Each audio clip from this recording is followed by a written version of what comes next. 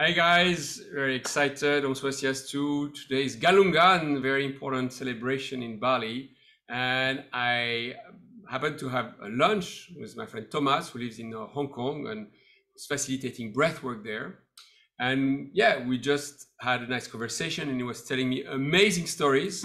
And I said, okay, stop you there. Let's get in front of a microphone because everyone needs to hear your stories, Thomas. So thank you so much for taking the time to share with us. We will talk about holotropic breathwork. We will talk about the origin of holotropic breathwork because you have the immense luck, let's say it's luck and honor, luck then, and privilege yes, and everything. to work with the founder of holotropic breathwork, Stanislas Grof.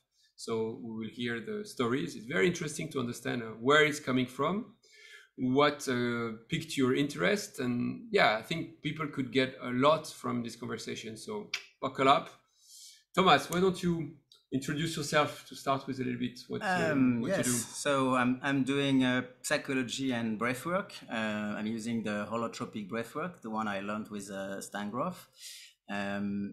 And psychology, at the origin, Stan Grof is a psychologist and psychotherapist. He's a psychiatrist also, so he did all the degrees in medicine, and he started to work for therapy with psychedelics in the early 50s. It's very early because at that time the LSD was just discovered, and the Sandoz laboratory was spreading all over the world samples for a psychiatric research center to try it. It's amazing that LSD, I knew it, but LSD is a pharmaceutical drug. I just first the information, and it's not been invented by some hippies in. No. It's been it's a laboratory, big pharma. Yes, it's from Sandoz, so the big laboratories, and it's been isolated accidentally from the ergot, the fungus, by Albert Hofmann. So he isolated 24 different alkaloids before he reached the 25th, which is LSD. And he ingested a very small amount accidentally and got an amazing trip on his bicycle. That's the famous bike ride. And then he investigated on this new drug that's so powerful for many reasons. First, it's the most powerful ever drug that was discovered. It works with microgram, so 1 millionth of the gram. And it's the kind of compound that's able to open your psyche and give you access to layers of the psyche that's usually not accessible. So when they discovered this, they sent samples all over the world for researchers to investigate what they could do as a therapy with it. So they didn't know what to do, and they sent it to psychotherapists, psychiatrists. Yes, they've just seen there's a big potential, and every experience is different every time. It's the kind of compound you can't put in a category or for a special result, for a special effect, because the effect is changing every time. So it really depends on the psyche of the person that takes it. And it's a kind of magnifier, opener, amplifier, digger in different levels. It does a lot of things at the same time, sensory enhancer, and it's the kind of effect Western medicine we're not used to. So they sent these samples, and at the time Grof was working in a research center in Czechoslovakia, so he was under Soviet regime, so very strict science, very rigorous protocols, no place for woo-woo, nothing spiritual, really the straight scientific way. And they started to investigate with it, starting first with psycholytic therapy. So it's just adding a very small amount of LSD to a normal speech therapy. And they realized they could shorten the time by 3, meaning instead of speaking 3 years with Freud about your mother and father and you could do it within 1 year, which is an amazing progress. Yeah. And then they switched to psychedelic therapy with a large amount plus external stimulation. When was that? 54 they started. 54. So. Yeah, so from 54 to 60 plus 65, something like that. Yes. It was maybe before 62. He was in Czechoslovakia. Actually, he moved from Czechoslovakia during the Prague Spring, the revolution in Czechoslovakia. So he got invited to a conference and moved to the United States later on because he got invited to propose to take in charge the Baltimore Psychotropic Research Center, which is a big institution. But previously they did a lot of trials, a lot of protocols with thousands of people, rigorously documented, whether with psycholytic therapy with a small dose or with psychedelic therapy with a big dose. With this last therapy, they could fix people with any kind of pathology within 1, 2, 3, 5 sessions only for depression, addiction. Because they were accessing parts of the brain that they, with your conscious mind, you were not able to access. Exact. It's all about the unconscious. It's all about the subconscious, the things that are printed inside. You don't remember it because the role of the subconscious is to a kind of buffer, you know, it puts it in the back so you can keep going and function, because without it you would not be able to function. You would enter a deep depression or psychiatric troubles. So it's the role it's got. But the thing is that the subconscious is not infinite. You can't put as much as you want in, because at one point when it's overfilled, it's like a box, you know, there are boxes for different kind of emotions. You fill these boxes with what you're living. So if you live too much sadness, and when the box is overfilled, then the lid tends to open and it slowly diffuses in the conscious. So this leads to compulsive repetitive behavior. You're in a loop because your subconscious is pushing you to see, understand, to click on something that's inside, so you would process it and finally get rid of it. But most of us, we don't notice it until we are at the third or fourth or fifth time in the same loop, and some never get rid of it. Yeah. So you can access these layers that are under. Instead of slowly diffusing with these compounds, you open widely the box and a lot of material emerge. So you have access consciously to all of this material, whether it's past trauma from childhood, any kind of experiences or blockages or emotional blockages. And once it's in front, it's just about realizing it exists, processing it, integrating it, and then getting rid of it. It's very easy. And that's why it's so fast, because you access a lot of material at the same time. So, and then, but it became illegal eventually, right? Yes, so later on. So he started to do these sessions and had amazing results. And it was basically, you got the patient in the bed, the therapist on the side, and they could access their subconscious and be able to talk therapy additionally to microdosing or different dosing.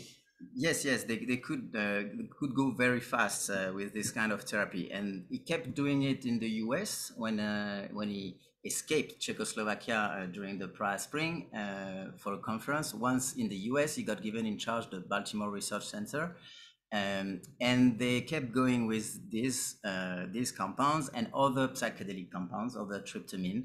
In 1969, unfortunately, the Nixon administration forbid all the drugs. They started the 50 years war on drugs, and they forbid everything without considering some were useful for psychiatry, for research, for healing people or whatever. It was all in the same bag, and the researcher had no choice than whether stopping their research or finding another way. And Grof, observing the people in this session with LSD, noticed that when people are peaking in their experience, when they are reaching the most powerful part of the experience, they spontaneously enter in hyperventilation. So from this, he just tried to do the other way around. And he had also a very big knowledge, a large knowledge about all the mystic traditions of the world, all the ways to access this non-ordinary state of consciousness, as he called them, through different means, because of course it's nothing new. It exists from the beginning of humanity. Men are, whether ingesting power plants or dancing or fasting or pushing the body to its limits, or meditating or breathing, of course. Everywhere in the world, there are mystic tradition around breath work. It's nothing new. And he decided to compile the most powerful things all together to reach the same state and the same effect as an LSD session. So he combined the breathing, of course. Breathing is a very important part of the process. That's the thing that changes your inner chemistry and puts you in a different state. It activates many systems in the body, and at the same time, it switches off the mind, the classic conscious mind. So you enter in a different state of consciousness, and in that state, the psyche is able to enter into a self-scanner mode, where whether what's needed will be found and treated. So you can access different levels. You can just tap into the physical level, the physicosomatic level. So you may access past injuries, for instance, a broken bone or a twisted elbow or whatever happened, and feel it during the session, a bit strong, actually not really pleasant when it happens. But it's the body that's clearing itself what's left in this injury. And the next day, everything's gone. It's over. So it's one more time, a bad for a good. You're cleaning it and it's going. Same for energy blockages, for all these things. Your body will do it by itself. It's just about entering a new state of consciousness where you let things happen. And finally, the inner wisdom is free and it can act on yourself. You can act also on the biographic level, of course. That's what's so interesting in psychotherapy. You can unblock the past trauma, all these childhood stories, traumatic stories that block you, and change your behavior, of course, because when you have a trauma as a child, you will split your personality into the traumatic personality and the adapted personality. So the one you are where you are compensating with a coping mechanism and different things to keep going and to avoid the trauma to reopen or to face it again. So for instance, if you've been bullied at school, you may be shy, you will not go toward groups, you will not feel self-confident enough, so you will not network enough for your job, you will not find easily a partner, all these things that are really difficult on an everyday basis. And the day you enter this different state of consciousness and understand, wow, I was bullied at school by these two 7-year-old guys. I was 7 years old and we were just kids in the school, and it doesn't mean anything. And I changed all my behavior. I adapted all my life around this thing I was not aware of. I had forgotten, and everything is turning complex because of this. So the next day, once you have integrated it, understood it, and faced it, the next day you see a group, you go. You see a woman, you go. You've got a network event, you're much better at networking, and your life changed from day one to day two. So for psychology, it's psychotherapy, it's fantastic.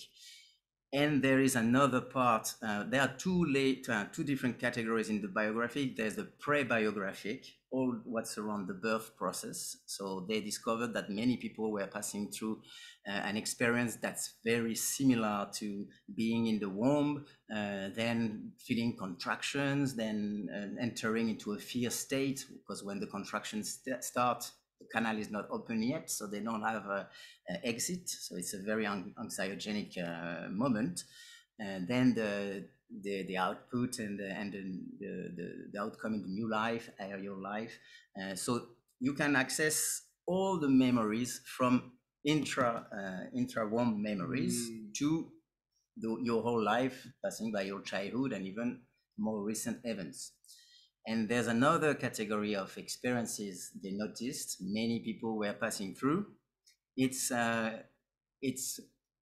Psychedelic experiences. It's let's say spiritual experiences where you will access a different realm. The one of spiritual experiences, unconditional love. sensation of expansion, consciousness expansion, or consciousness identification to other kind of consciousness, because everything is conscious. Now with quantum physics, we know that consciousness comes first, then matter happens. If there's no consciousness, there's no matter, and everything is conscious. Mineral, vegetal, animal, human, planet, cosmos, everything. So you can expand your consciousness and go beyond your limits, because usually there is you and the rest of the world. And in that state, you can expand and start to merge with your surrounding, becoming the rice fields around, becoming everything around, feeling connection with the whole, which is the reality. Actually, this disconnection is just an illusion, and feel how it is really. So it's a highly impactful and spiritual experience, life-changing experience. If you expand and become everything, of course, it will change your perception of the world. If you experience unconditional love for first time, it's basically what's written in every religious book, but you've got no way to find it out until you experience it. There's a funny way to compare is that trying to explain these kind of spiritual experiences is like trying to explain what is an orgasm to a pre-adolescent who never experienced anything. He will have no idea what it could be until he experiences it. And it's really transformative, yes. Wow. Hey, guys, I think you will have to play that again, and it's a lot to unpack there. Let's go with the technique first. I know that in holotropic, you can breathe through the nose or through the mouth. Tell us a little bit about your views on that, and what is the importance, and what is the breathing technique that is needed in order to access these states. And Stan Grof is very clear, is as clear as simple about it. It's just breath deeper and faster than usual in a special context with a special musical mix made with a special curve that's specially studied to trigger different things at different moments, and then things will happen. So the breathing technique is as simple as this. The mindset is go with the beginner's mind every time. No expectation, no intention, no trying to solve something, because it will not work this way. Actually, it works depending on the way your psyche is structured. There are basically two ways the psyche is structured, whether most of the people, they're made as an onion. So it's layer on top one of the other, poop, poop, poop, poop. It's a classic when we speak about trauma, most of the time, because of this compulsive repetitive behavior, because of this loop, you've got an initial trauma, and then you re-experience the same thing. So you put another layer on top, and then you re-experience it, and another layer on top. So it's basically uncovering these layers one after the other until you reach the core problem. And once you have it out, everything is cleared, everything is solved. And there are other kind of people with only one big core trauma around which they build a wall or a nutshell, very strong. So they are made more like nuts than onions.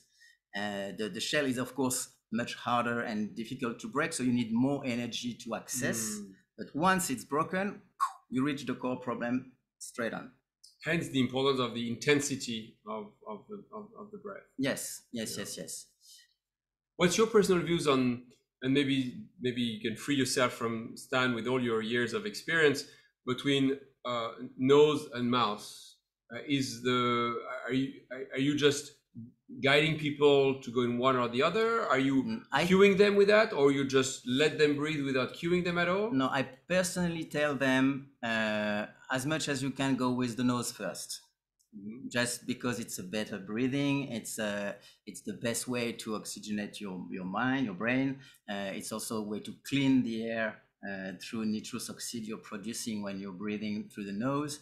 There's also the air in the nose that capture particles in the air. So there are many good reasons to breathe through the nose, but in this kind of practice, as it's a long time breathing, they may feel dry nose or difficult to do with the nose at one point. So I tell them, start with the nose, and when you feel you uncomfortable or you want to change or whatever, go with your mouth.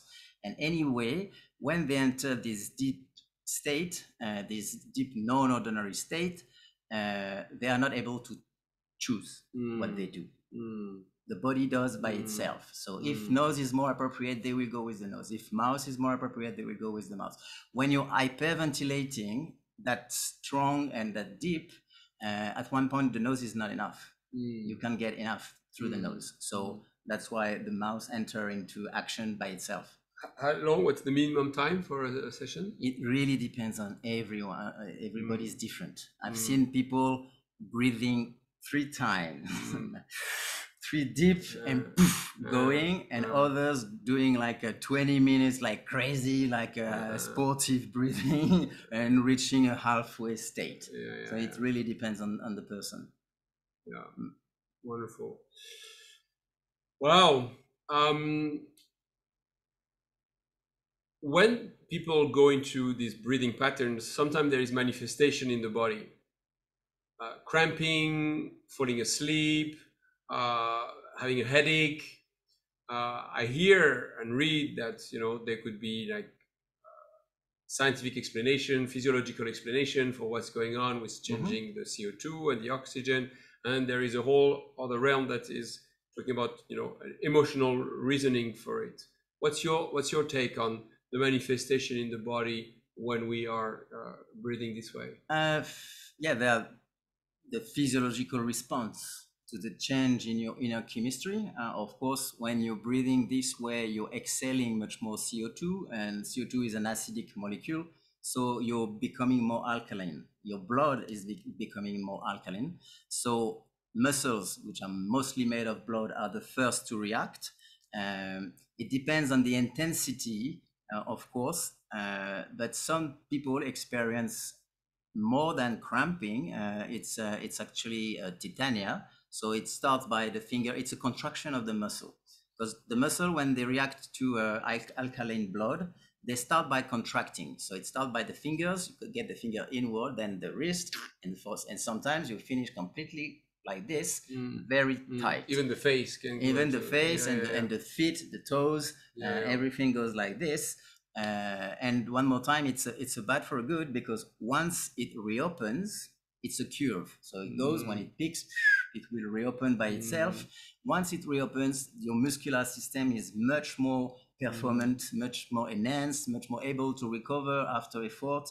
And that's why so many high-level sportives are using these kind of techniques to improve their muscular system during competition or before competition to recover. So there's this change in the body, in the physiology. You're also producing much more energy. Your cells are making much more ATP, adenosine triphosphate. That's the energy made by the cells. Usually every cycle you produce something like 4 molecules. And when you're doing this kind of techniques, you can go up to 60 molecules. It's 15 times more. That's a lot. And there is the chemical change in the brain. This one is very, very important. That's why your brain is switching off from its usual mode of functioning, because you're boosting the level of certain neurotransmitters. You're producing much more endorphin, much more dopamine, much more adrenaline. So it puts you in a state where you are at the same time very relaxed, pleasurable, and very alert and very focused, which is usually doesn't work one with the other. So it's a very specific state. So yeah, the breath acts on nearly every system, actually, in the body and in the mind. That's the physiological explanation. Thank you. It's very clear. How about the emotional explanation, where you mentioned before you're accessing some kind of traumas that are stored in the body that could be, you know, emotional traumas or physical traumas like an accident. Could it be as well that the body is kind of stopping you, trying to stop you from accessing some parts because you don't want to? It's protecting the ego, is protecting the false self, and not letting you access something that is the more the unknown, where this is very scary if you access this space. So what's your take on that? Yeah, you access the subconscious mind. That's the most important thing and the most powerful thing to access to. So usually you don't access the subconscious because it's the barrier between conscious and subconscious is very strong. And and if you put something in your subconscious, it's because it's too strong to deal with in your everyday life. When you have a big trauma, whether you put it in the subconscious, and if you don't, you may not able to face it. You would enter into big depression or into the psychotic reactions or this kind of things. So it's a kind of buffer that helps things to be away from your everyday reality, so you can keep going. But the unconscious is not infinite. It's something that's filled like a box, and once the box is too filled, it tends to open and diffuse. So same for emotional blockages. It's the same. An emotional blockage is a reaction to a trauma. It's a coping mechanism in a way. So people blunt them from their emotion. They make a wall around themselves, so they are sure they are not accessible to others or to other kind of emotions or to what would trigger this emotional reaction within themselves. So they don't face it again. So once you are entering this non-ordinary state, you also dissolve this barrier that are made by the ego. So your ego is trying to protect you in a way, and once you open this, it's an emotional release. People who are blocked with sadness or blocked with abuse or with whatever it is, once you open the door, it's an overflow of an emotional overflow that's completely emptying as much as you can, and it's a release and relief. Thank you for that. Those compulsive repetitive behaviors could become addictions, because I wonder, in your experience, in those, how many years have you been facilitating sessions? Since 2014, so it's 6 years now. No, 8 years now. Do you see people resolving addictive behaviors with this practice once you don't need the, for me, my understanding is that an addiction is a normal reaction to an abnormal situation where you kind of, find a way to cope with things that your nervous system cannot handle anymore. Do you find some good results with treating addictions? Addiction is a coping mechanism, and to treat addiction, there are good results. It depends on the kind of addiction, of course, because you can be addicted to anything, not only a substance. You can be addicted to sport, addicted to sex, addicted to gambling, addicted to anything you can't refrain from doing, even if it puts you into trouble. That's the definition of addiction. So it works for a lot of things, and you can really cure addiction. There are different levels.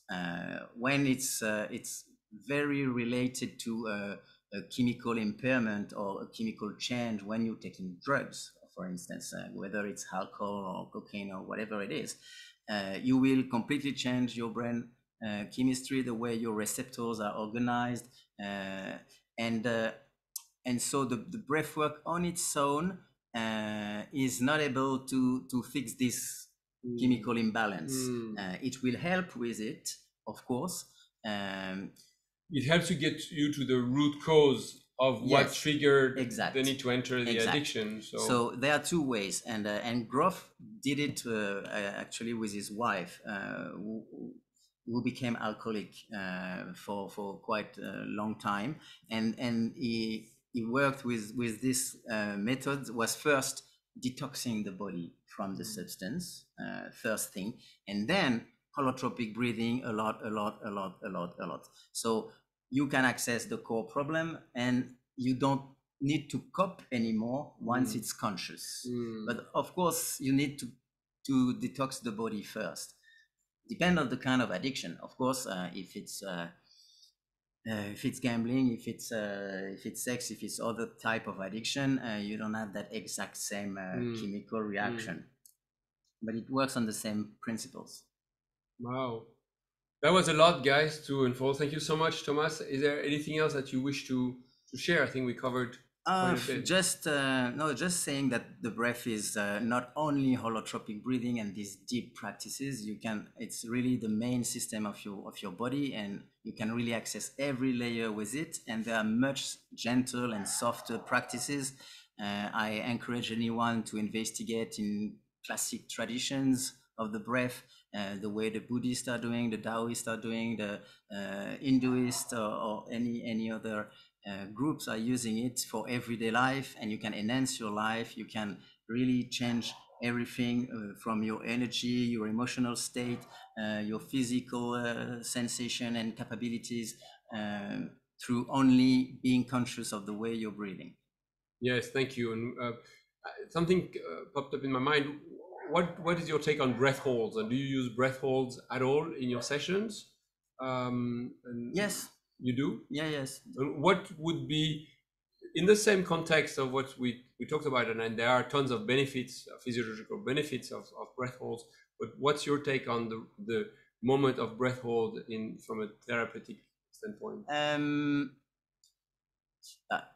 There are methods that are based on cycling, breath hold, different type of breath hold that are very documented scientifically and works very well for improving the physiology and being able to put you in this quiet mental state, and at the same time be very empowered physically. And actually, it happens that when you're doing holotropic breathing or this kind of deep breathing for long, once you've been breathing for so long, so intensively, you naturally enter into this breath hold empty mode. So after exhale. Yeah, after exhale, and this becomes natural. Same for yoga poses. Your body will use different position to stretch itself, and you realize later on, oh, I'm doing yoga. And same for this breath hold. I remember after breathing so much, I used to stay, I would say, an eternity without breathing, feeling the best benefit of this stillness, because there is zero effort in the breath hold empty. It's complete stillness with no pressure, nothing, pure static thing. Yeah.